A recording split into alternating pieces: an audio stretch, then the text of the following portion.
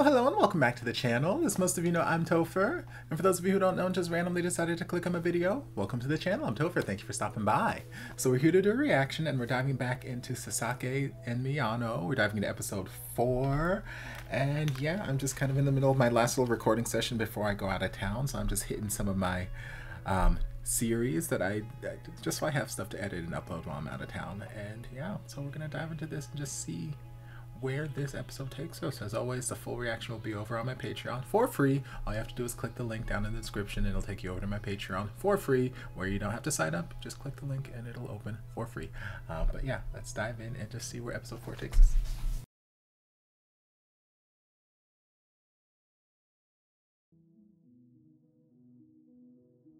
They're adorable. They're adorable. They're adorable. I love them. So we started with the new semester, and Miyano, he hadn't seen Sasaki and Miyano. They haven't seen each other since the new semester started.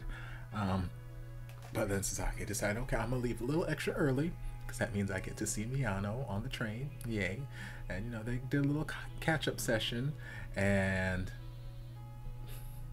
naturally things happen and Sasaki says something and Miyano's like, no, has a little freak out. So he sits him down. It's like, oh, there's a seat available. It's like, nope, you sit. You've got seniority. It's like, okay, cool. You want to sit on my lap? No, I could never. Not at all. Throws all the stuff on his lap on the damn ground and just hops on top. I'm like, girl, I know. Then he starts digging through the bag and reading the manga right there in the middle of the train. He's like, no, girl, what are you doing? And, you know, they had more interactions throughout the day. Then Miyano went home and he's like, okay, we interacted just like we did before. But it's still lingering in the back of his head, the fact that Sasaki whispered that he liked him on the train at the end of the last episode, thinking that Miyano was asleep. And it just keeps, it's in the back of his head. It just keeps haunting him. And he's like,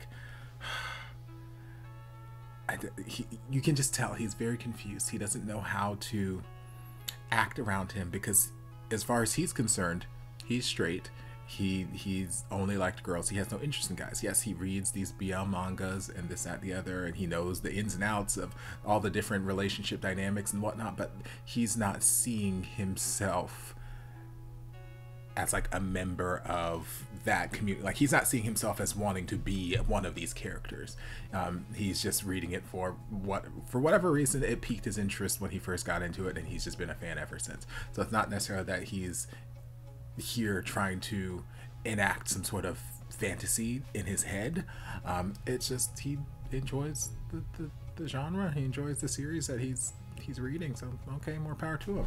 But you know, it's still lingering in the back of his head, like, okay, this guy was my friend and he said he liked me, he likes me, and how do I act around him? What were the things that I just took him as joking about in the past? Was he actually serious when he was like, oh, there's only one way to find out? And you know, some of the other things where it's like, he might have been halfway joking, but I feel like, you know, if you were like, oh yeah, let's try it out, he would be into, you know, doing the thing. So I don't know how much he was actually joking, but you know, he's struggling. He's going back and forth because I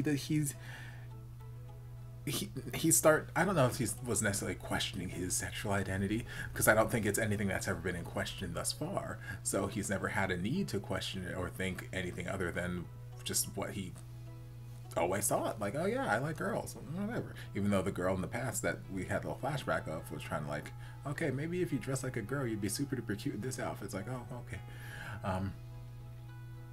But yeah, then he starts questioning, maybe I do like, maybe I don't like. No, I don't. I'm not into that. I only like girls. But he is very handsome. He's not handsome. He's cool.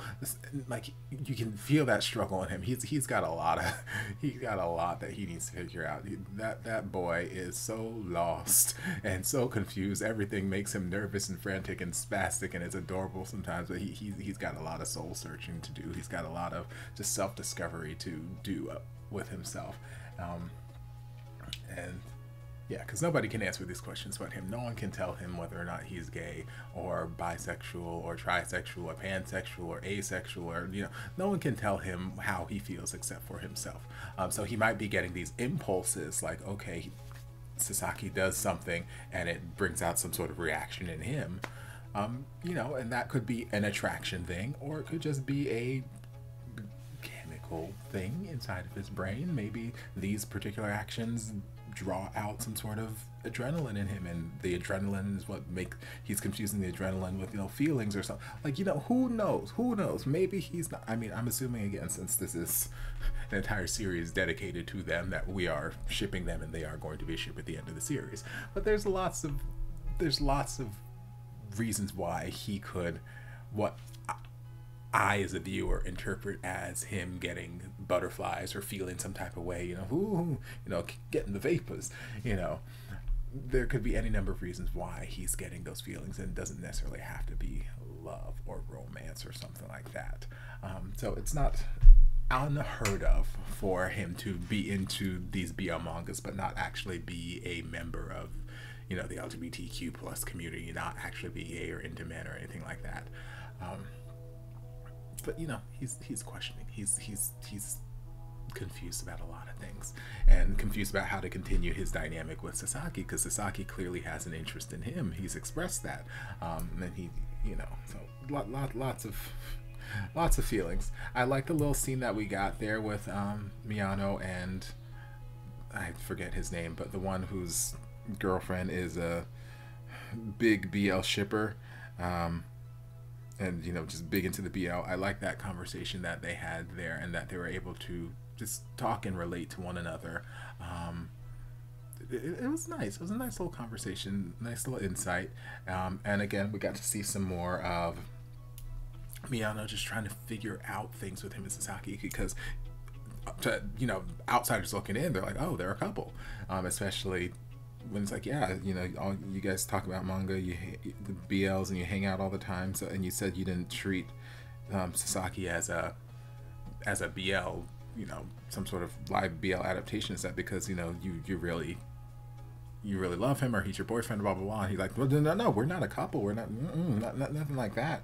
It's like, oh, I thought you liked guys. And it's like, no, I don't. It's like, oh, okay. Well, not that it really matters, because it doesn't matter. But yeah, I'm like, okay. And then you could see Miyano just questioning things a little bit there too. It's like, oh, this poor baby, he needs some soul. He needs to do soul searching and figure stuff out. And then Sasaki came out like a bat out of hell. He saw someone about to lay a finger on Miyano's head, and he flew in like Batman. I'm Batman, and like damn near bit off poor boy's head, and then gave him the death stare of a lifetime. I'm like, Lord Jesus, calm down. And then he realized what it was. I was like, oh, it's just you. Okay, that's fine. I'm like, baby boy, calm down, Lord. Yeah.